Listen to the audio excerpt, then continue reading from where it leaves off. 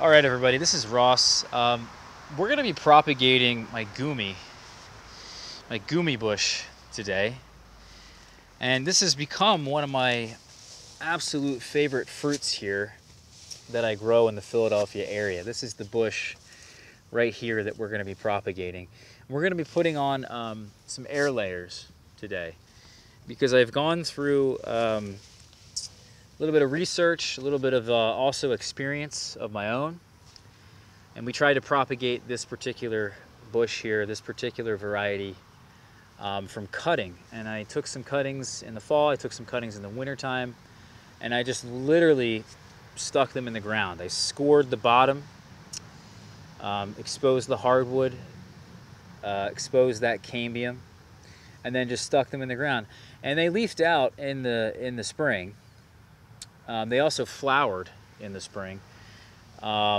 Which probably wasn't very helpful, but yeah, they did end up putting out some foliage, but they didn't end up rooting. There was no roots to speak of, and then therefore, once it got a bit warm out here, the tops started to die and shrivel up, and therefore, it wasn't a success. I do believe, strongly believe, that you can root them from cutting. Because if we're going to air layer them, we can definitely air layer them. I've done the research. I have a friend that air layers them with good success, actually great success, but he uses rooting hormone. So that's the key here, I think, is that if I'm going to sell some cuttings to you guys probably in the fall, because everybody has been asking me about this particular variety, where to get it, if I'm going to be selling plants or cuttings, and I have to say, I've just been having trouble propagating it. So I don't really, at least in good conscience, can say that, let me sell you guys some cuttings, they're gonna root. It's not like a fig, as an example. So if you're willing to take that risk and you're willing to use rooting hormone and you've got them in the right environment, I think that's also probably a bit key here. Starting them indoors, maybe you have some sort of misting system in a greenhouse somewhere, and you've also got this rooting hormone. Otherwise, I wouldn't try it. I would also consider trying some grafting, as they are related to the autumn olive, and you might have some autumn olive plants because they are so invasive. You might be able to graft them onto the autumn olive. The issue I see with that, as people have suggested that actual answer to me, is that the autumn olive, I believe, likes to sucker quite a bit. And also the Goumi likes to really send out a lot of branches everywhere as well. So you may end up fighting the autumn olive for dominance. So you may have just a lot of suckering that comes up that you don't want from the autumn olive.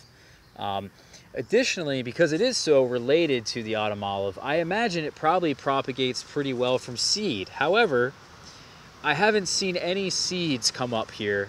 There's plenty of seeds on the ground that I've been scattering, just spitting out of my mouth onto the ground everywhere, and I've really have not seen any seedlings come up. So I think it's probably difficult to get them to propagate from seed. Not that I would even want to, because this particular variety of Goumi is above and beyond the others in terms of the fruit size, I should say. It's about 4 times larger than other Goumi varieties that are available that you can find. So I want to propagate this one. I want to clone this one exact. I don't want to have any genetic variance there. I want to make sure that I keep this and am propagating more of these particular plants. I do want to put maybe at least 1, but maybe 2 more of this particular plant in the yard. My eventual plans in the fall is to actually remove one of the gooseberries, probably the currants, the red and black currants. We may even remove our Bing type cherry trees. So we're going to be removing things and putting things in, and it would be a great time if I could get this air layer on now, now that it's early July and the fruit is now harvested. There's no more fruit on this. It's also resuming growth. So that means a good thing in my mind is that metabolically the tree is active. And if the tree wasn't really actively growing and there wasn't enough time left in your season, I wouldn't try it. So that's what we're gonna do, is that we talked about sort of when to put an air layer on, what different methods of propagation. Let me just quickly, briefly describe the air layering process, because I'm just gonna do it. I'm not even gonna bring you guys in real close here. If you've seen any of the videos we've done on air layering our figs, it's the same exact method, except we're using the rooting hormone. The other question, I guess, before I get into the method here, is what branches should I air layer? Should I air layer the new wood that's a lot thinner?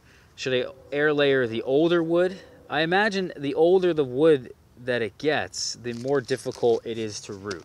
So I'm gonna stick with mostly the new growth, and then if I'm not, I'm gonna also try one on last year's growth as well. So the wood that would be 2 years old at the end of this season. But the method's quite simple here, is that we've got ourselves a sandwich plastic bag here that ziplocks at the top, and you fill this all up with soil. You can use compost, pre-moistened. You want to pre-moisten the soil. This is 50% compost, 50% pine bark fines. You can also use cocoa coir, peat moss. Those are good air layering mediums.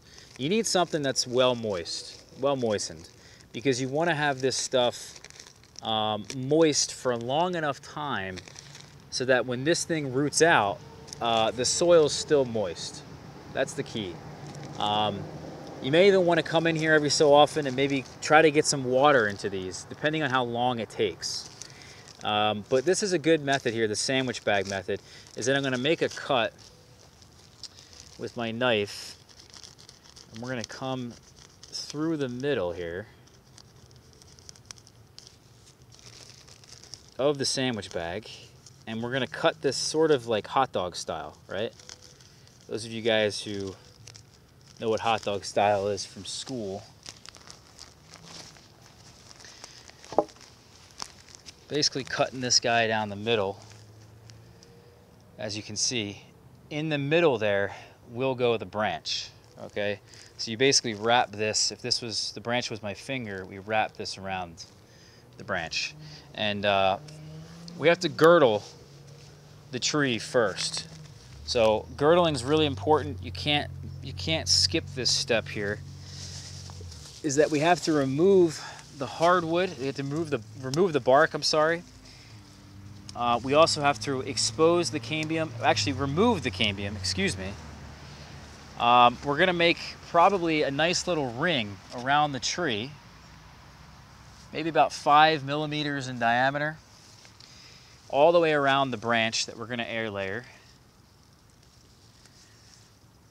And we have to remove that cambium. We have to expose that hardwood. If we do that right, we will succeed. I'm gonna go all the way around one of the buds here.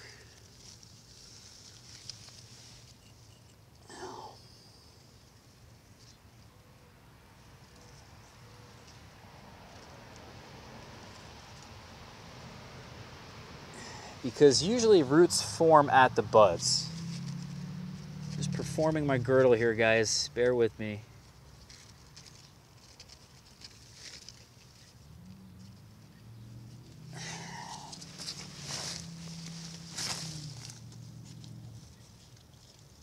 We want to remove all that cambium, because if we have cambium here that's still here, it's going to interrupt this process. So we really want to make sure we're getting this cambium off. That's really a key here, guys, with air layering. I know you can't see this, and I apologize. I just don't have a whole lot of time here. So, we got our girdle, and then the next step here is to take our rooting hormone and read the directions on how to use this thing. You definitely, the Clonex here that I have, you definitely don't want to touch this stuff. Let's see here. Dip the cutting in the gel to the desired depth. Insert cutting into rooting medium. Okay, so basically we're just going to apply this. I'm going to give it a little bit of a shake. I guess it's a gel. There's no real reason to shake this stuff. You don't want to get this stuff on your hands, I've read. So be careful. You don't want to swallow this stuff. Just got some on the outside of the bottle. Kind of looks like jelly, oddly enough. You should probably wear gloves.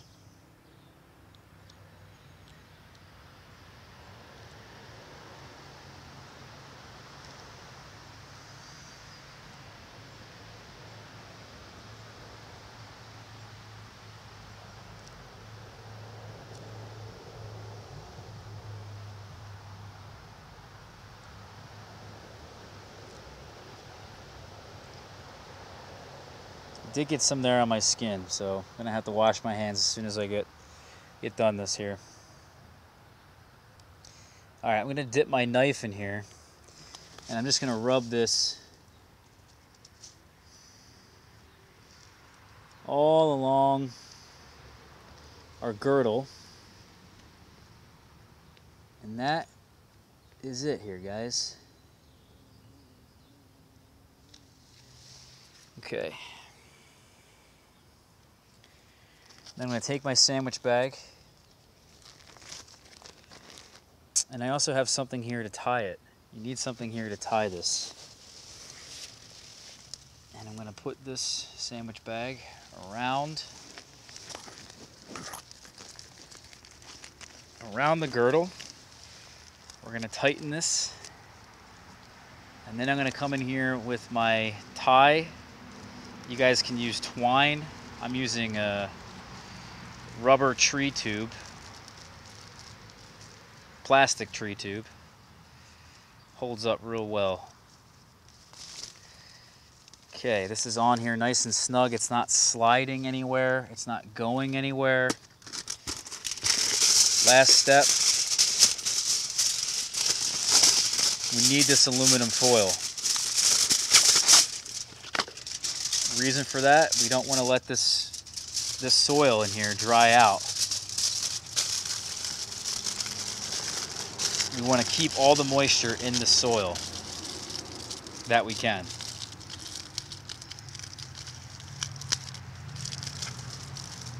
And that is it. So, what I'm going to do here, guys, is that this is going to take some time. It's going to take a couple months. You can take the tin foil off and you can see if you got roots showing. And I would expect this to take 2 or 3 months minimum. So if, you know, today is early July, fast forward 3 months, puts us in October.